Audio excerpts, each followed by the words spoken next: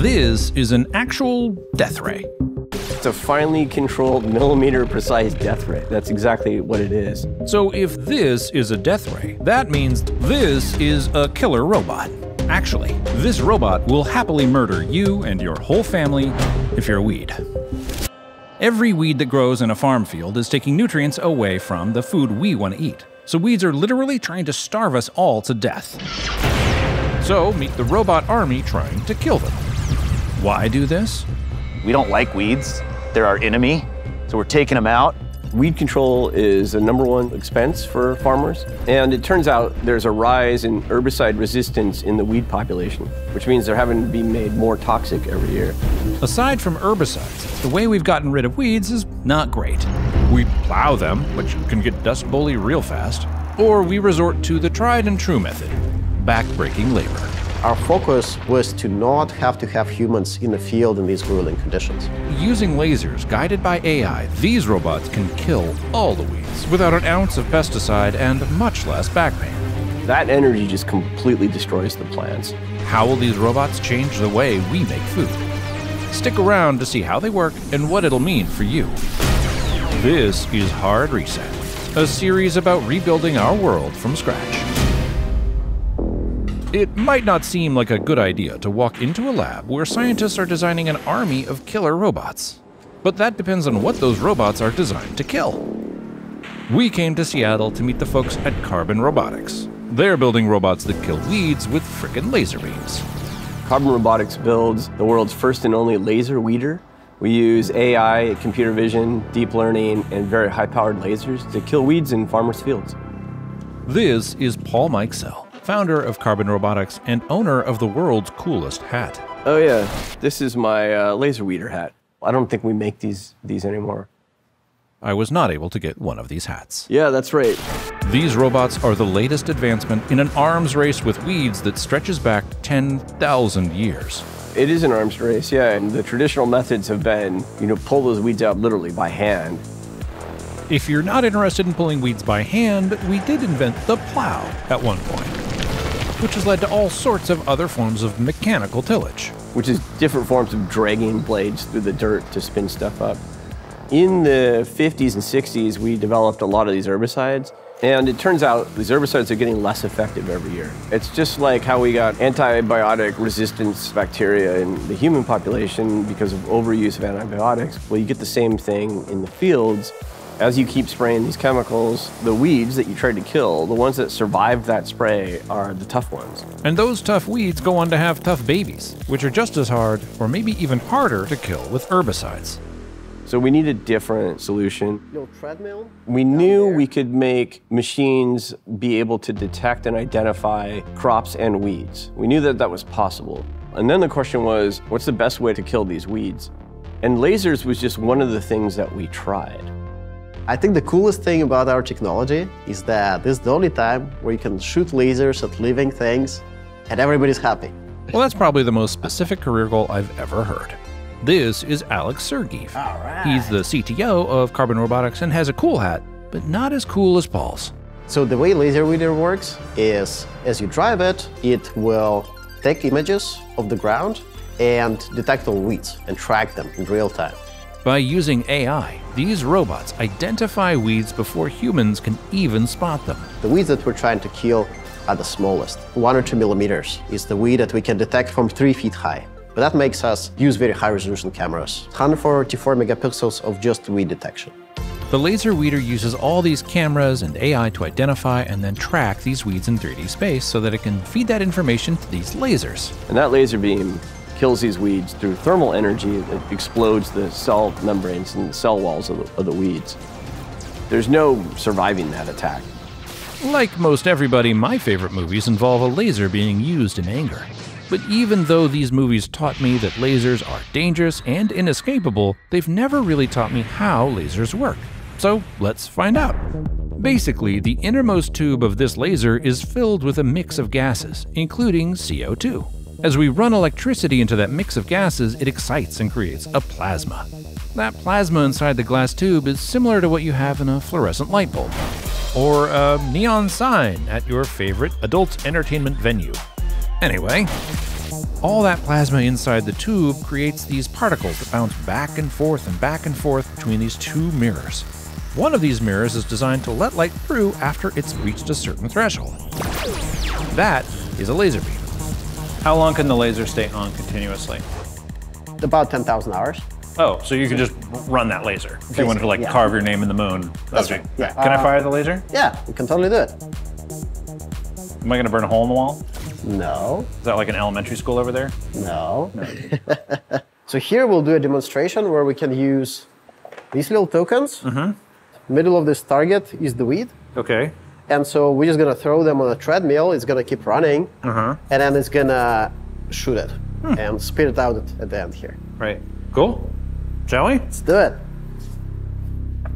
So how powerful is this laser?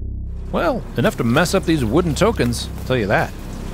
Keep in mind these wooden targets, while cool, are not the real enemy. The real enemy is out there in the farm fields, trying to starve us and our families to death. I cannot wait to kill my first weed with a laser. So it's one thing to design and build a killer robot, but would farmers even want this when there are already so many ways to destroy weeds? When I saw that there was this new exciting technology that could use a non-chemical based media to eliminate weeds in our fields, I felt extremely excited. Kind of like a kid in a candy store, not to be cliche. You want it now.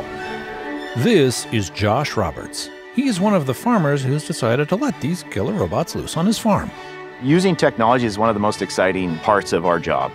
We're trying to spread the news that what we do isn't that stereotypical farmer holding the pitchfork.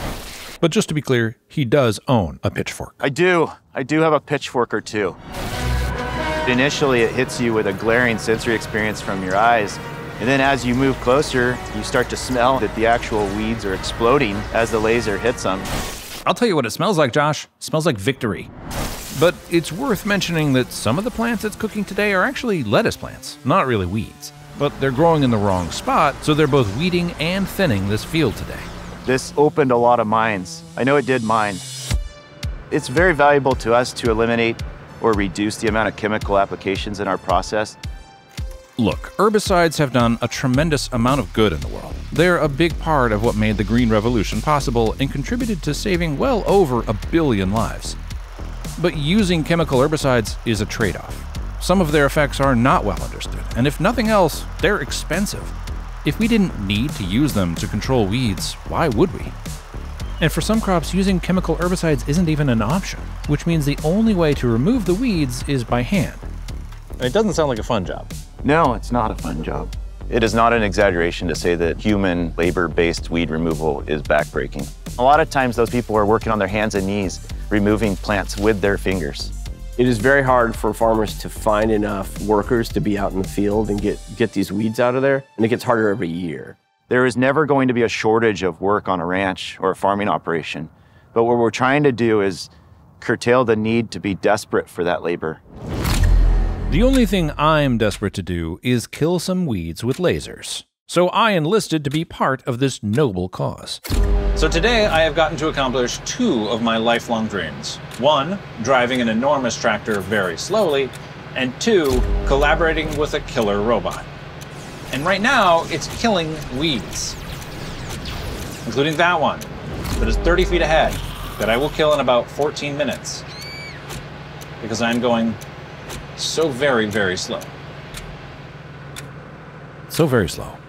Even though this tractor is not going to be in Gran Turismo anytime soon, this is actually about 80 times faster than having humans do the same work. To see the weeds explode, to see the weeds gone forever, and to have that satisfaction, to see that crop come to maturity without any weeds is very exciting and gratifying. Makes you think, what other methodology could we use to solve problems on the ranch? Problems like how we're destroying our topsoil with intensive plowing.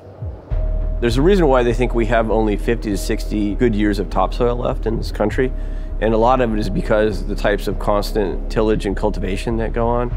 Over the past century, as we've plowed and plowed and plowed our land, we've destroyed a huge portion of our topsoil. Every time you do this, some of that topsoil blows away, Over time, that topsoil just erodes and all the nutrients are gone. You can't grow stuff anymore. That topsoil isn't just nice to have. It's what we need to make all our food. So not having to dig into the dirt so much, part of that is just the benefit of being so specific about what we're targeting and where we're putting that energy. Means we don't damage the topsoil at all. Technologies like this could enable no-till farming and allow us to replenish that vital topsoil that literally feeds our entire civilization. You know, no big deal. So picture a scenario where we rebuild agriculture from the ground up with this new weapon against weeds in our arsenal. Ask yourself if we would use practices like intensive plowing or spraying chemical herbicides if we didn't have to. Probably not. So if we can kill weeds today with a laser, it makes me very excited about what's to come in the next 5 years. With AI and lasers, we'd maybe never need another drop of chemical herbicides. And as this technology gets smaller and more nimble, it could work in ways we can't currently predict. I think in 10 years, we're going to be able to have small enough lasers that these machines will be kind of applicable everywhere. We'll eventually be able to bring full autonomy to the farms, but also just understand a lot more about what's going on an inch-by-inch basis, plant-by-plant basis. I see a farm of the future where we have massive data to tell us what's best from a prescriptive standpoint. We will farm specifically to what the crop is telling us. We can feed the world for less. That's the value for me in the next 5 years and beyond. Could we ever really win a war against weeds, even with a weapon like this? None of this is just you deploy a thing and it's finished. You have to be really part of the environment. It's not a war that you win, it's an ecology that you take part in. So I think the bright future for me is if I take cross-country flight at night, and as we're flying along, I can look down and see these little spots of bright strobing light on the ground, knowing that they're not using herbicides. Josh Roberts interview. Oh, that was bad. Josh Roberts, take interview. Second 6. Second 6. Need coffee. Yeah, we all do.